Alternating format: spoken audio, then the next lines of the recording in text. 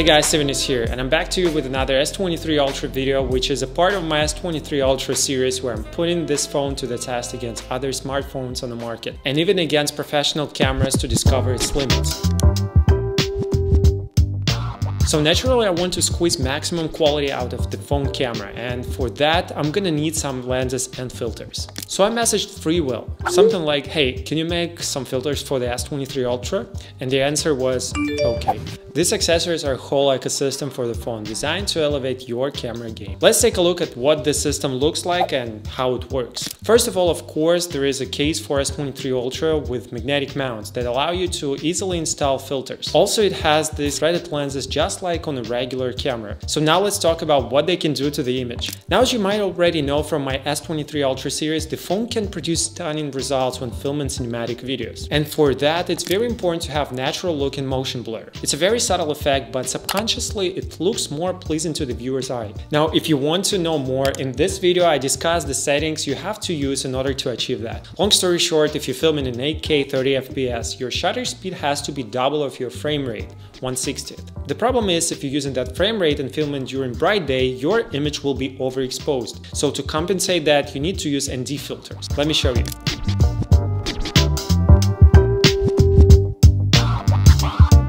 Okay, so ND filters come in that case. Let me show you how they work.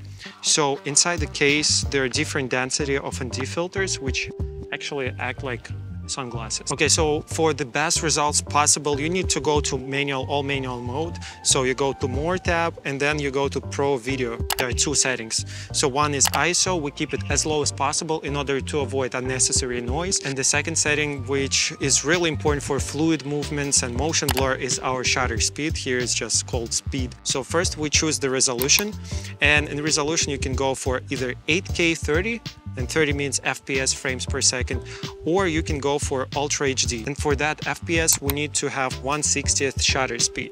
And you see the problem here, if I use 1/60th shutter speed, everything is overexposed. And for that case, we need the ND filter. And you see they're magnetic, so they're very easy to attach like this. Let's say we have fountain behind me. If I film the fountain, you will see here with the proper motion blur setting, everything, the water just flows very nice. If I pause the frame and you look at the footage, you see that we have the trail of movement in the shot. However, once I remove the filter, everything becomes overexposed and I need to compensate with the shutter speed. In that case, I have to use the shutter speed of 1/500 or 1/1000 even, and everything becomes super sharp, super crisp, and the image just loses that fluidity of movement, that softness, and it just becomes too digital in my opinion, and it's a quick giveaway that it was shot on mobile phone, whereas with the ND filter, it just looks more natural and more pleasing to the eyes. Okay, now let me show you the ND filters in action.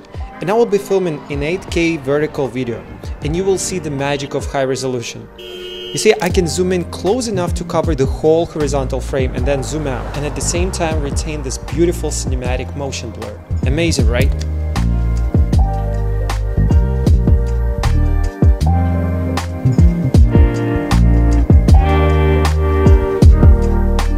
So look, I can remove the ND filter because it's magnetic like this, and you will see probably the image looks a little bit overexposed. So I can easily attach it like this magnetically and get the natural looking motion blur. And in that case, the image will be closer to DSLR camera. What's cool about this ND filter, one, because it's magnetic, but also it covers all the lenses on the phone. So I can actually switch between different modes. So I can go into portrait lens or telephoto or super wide angle lens. Well, now my favorite part, anamorphic lenses. Sometimes you don't want to have clinical image, but rather something more artistic and cinematic. And this lens does just that. Let me show you what it can do.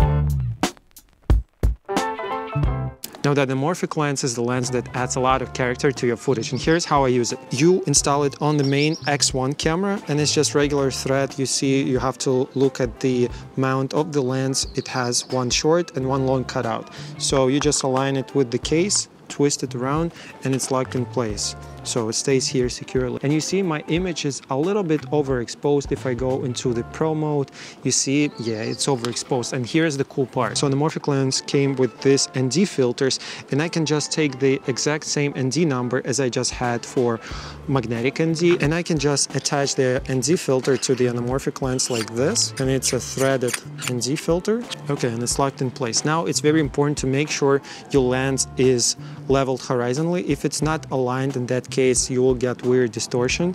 Okay, and I look at the exposure, it looks very good, and you see we have very high dynamic range here because this building is being lit by the sun, but everything else is being in shadow, so it just very huge difference in exposure values. And I will be using 8K 30 FPS. So what the Anamorphic lens does, it allows you to get wider field of view for your image. So this is a lens that adds a lot of character to the video optically and adds some flares to your highlights when filming against bright source of light.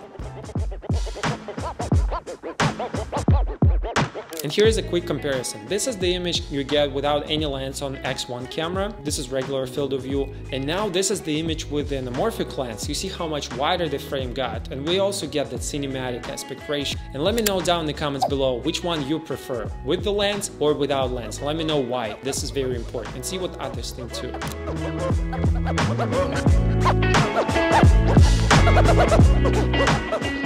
So I'm using right now the Anamorphic lens on the main camera, X1 camera. I disabled the image stabilization, but I'm using a gimbal right now because without gimbal, you cannot do any movement in the shot. You have to use a tripod, monopod, or just try to hold as still as possible, because otherwise it will introduce a lot of jitters and shake. If you keep the image stabilization on, in that case you will introduce jello effect. So the only way to use this setup as a whole, and if you want to have movement in your shot, then it's to use the gimbal. And I'm using right now the gimbal, which is designed specifically for DSLR cameras. It's still portable, but it can handle a little bit more weight. It took me probably a whole day today and yesterday, and trial and error before getting used to this setup. It all takes a bit of time and practice before you get the image that looks like this. And now I removed the Anamorphic lens, and the cool part about this whole system, so right here I have the ND filter right on the lens, and I put the same exact ND filter, magnetic filter, on the camera, and this is more clinical look but with proper shutter speed. But either way, you let me know which look you prefer,